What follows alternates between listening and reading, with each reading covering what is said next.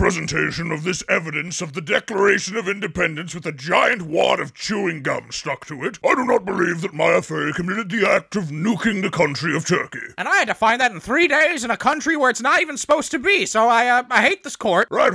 And officially, you are not objection! Oh, god damn it, Edgeworth. Well, Mr. Wright, you may have proven that she didn't do it, but then who did do it?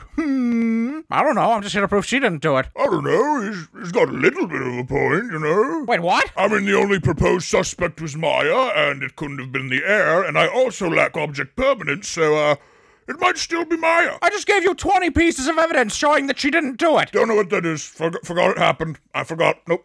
Not in my brain. It's the detective's job to find the suspects. I'm the fucking defense. Detective Gumshoe, what is your input? I don't want to look around that crime scene anymore. My feet hurt real bad, and the crime. That is a good point, right? His feet are getting real tired looking around the crime scene. They hurt so bad. This is completely ridiculous. I don't know, I kind of empathize. Maya, what? Well, you know when you have to clean your room, but you just really, really want to go to the mall? That must be what it's like for this poor man, you know? Maya, if I agree with them, you can't go to the mall anymore because you'll be in prison. Oh yeah, I'm gonna shut up. So, who did it? Are you asking me to just accuse someone without any evidence in a courtroom? That sounds really good right now, yes.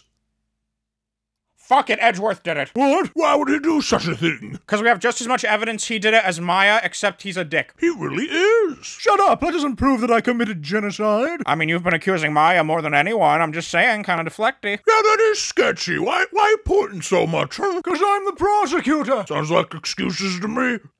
Your Honor, this has to be a human rights violation. Boring. Miss Edgeworth, because you are rude, you are definitely guilty of genocide. You'll be thrown in a vat of acid immediately. What? Adjourned. No.